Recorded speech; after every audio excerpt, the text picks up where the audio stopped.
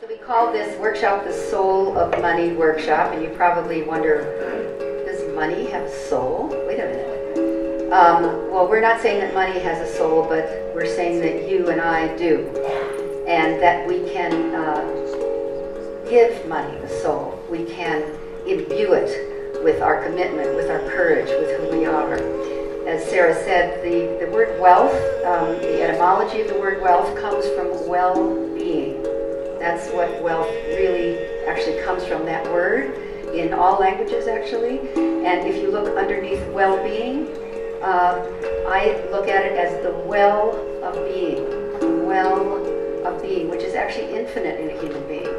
I'm looking out at Rod Stryker, the wonderful yoga teacher. I'm sure that when you're with him, the well of being is what you're tapping into, as well as really moving your body. And so our work with money, we work with families of great wealth. We work to help them not, have their children be blindsided by privilege. We work with people who can't make ends meet. We train people to fundraise with integrity and heart. And we really help people understand that the word philanthropy means love of humankind. It doesn't mean rich people giving money away. It means love of humankind. That's the etymology of that word. So everybody's a philanthropist. And so the Soul of Money workshop that you're in today is a 2-hour, kind of a deep dive, as deep as we can go, into your relationship with money.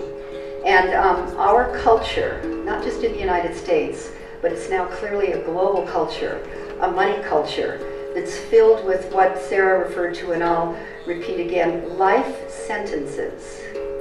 Life sentences. Sentences, phrases that become prisons in your mind. Like, you'll never make it. Or, the things that sometimes a grandmother or a father or a boss has said to you that sticks in your mind and becomes a life sentence, almost like a prison, particularly around money. The money is the root of all evil is a phrase that's misinterpreted from one of the phrases in the Bible.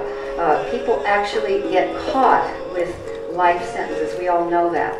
So part of what today is about, and what we think we have the time to do, is to have you begin to uncover and free yourself and dislocate yourself, disaggregate yourself from life sentences that come from stories you've told yourself about money, or stories you've told yourself about the world of money. So we live in a consumer culture that's actually unfriendly to our humanity. It's put money above our humanity, above the value of human life, above the value of the natural world. We will destroy the natural world for money. Good people will do that. We will put huge numbers of people at the effect of a company or a business or a product for money, and people are lauded for it or celebrated for it. People make a killing rather than living. A killing meaning they hurt something somewhere or someone somewhere, make their fortune. Not everybody does this, of course, but we all know that that is part of the consumer culture, in a way that maybe millions in some cases people are exploited or marginalized in order for a fortune to be amassed over here.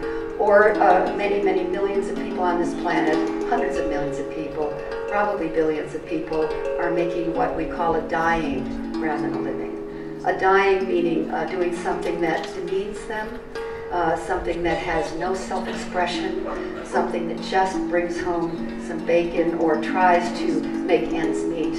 And really, the more inequality that we have in our world, there's more and more people making a dying, and fewer people making a killing, those who are making the killing, and then very few of us in the middle making what we're calling a living, which is doing something that gives us self-expression, makes a contribution. We know we're making a difference with our life, and we're not doing it at someone's expense or at the expense of the environment or the natural world.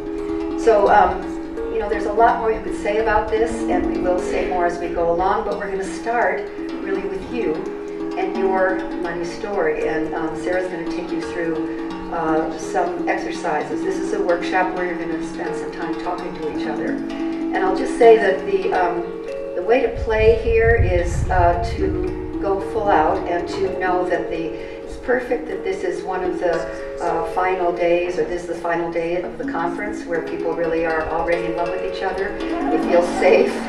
They feel like, you feel loved and held, so that you can, share some of the things that are, like Sarah did, some of the darkness in your relationship with money. I'll say one other thing. The money culture has a lot of suffering in it. And we say at the heart of that suffering are the lies the culture tells us about money. Buddha said the source of all suffering is a lie.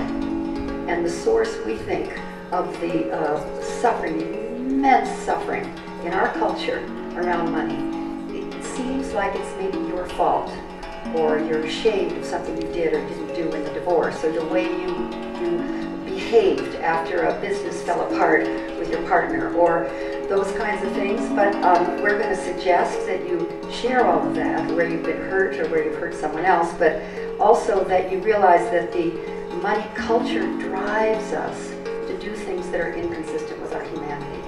So this workshop is a little bit about forgiving yourself and forgiving other people who've been involved in things that you're afraid you would never want to tell anyone, or that you feel bad about. So that's kind of what we're going to get into now. Everybody game for that? Okay.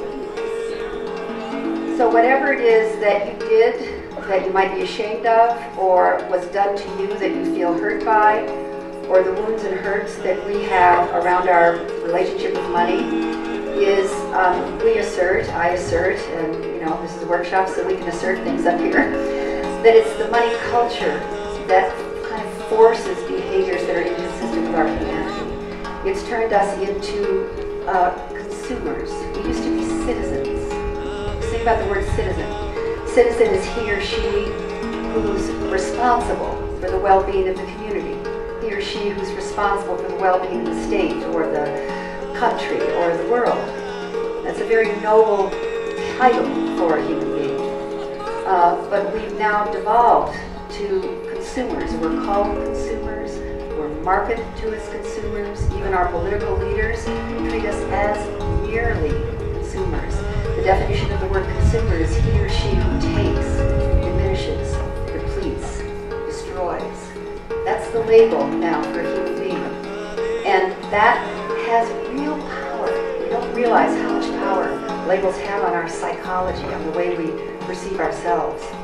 So these wounds and hurts that may have been inflicted on you, or you may have inflicted on someone else, I'm suggesting that the money culture is almost like a toxic fish tank in which we're swimming. It makes us all a little bit sick. It makes us want things we don't need. Makes us make inappropriate sacrifices. Makes us fight over custody of children, really, when it's all about money. Things that we look back and we're, God, why did I do that? Why was I like that? Or things that are done to us that hurt, that are inflicting pain on us. And this is all part of what we call the condition of scarcity, which I'm going to talk about a little bit more after this next process. The condition, mindset, culture of scarcity that's driven by the money culture in which we all live. And it makes us less of who we are. It diminishes us. And so I'm suggesting that you free yourself a little bit of feeling guilty or pointing the finger at someone else who hurt you in this session. You have an opportunity here in this beautiful, beautiful place here in Aspen to let stuff go. And there's just nothing quite as powerful as letting stuff go. We all know that. So the next part of our process is about forgiveness.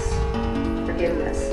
Now, one of the great privileges of my life was working with Mother Teresa.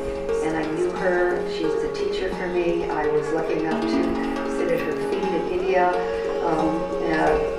During the part of my life when I was working on ending world hunger, she was, a huge figure for me my whole life, like she is for most people. I never thought I would have the privilege of working with her, but I did. And Mother Teresa didn't talk a lot, she didn't say a lot of stuff, she just was. She just was a living saint. But she did say that the most powerful form of love that there is forgiveness. It's the hardest form of love to express, and it's the most powerful form of love on earth.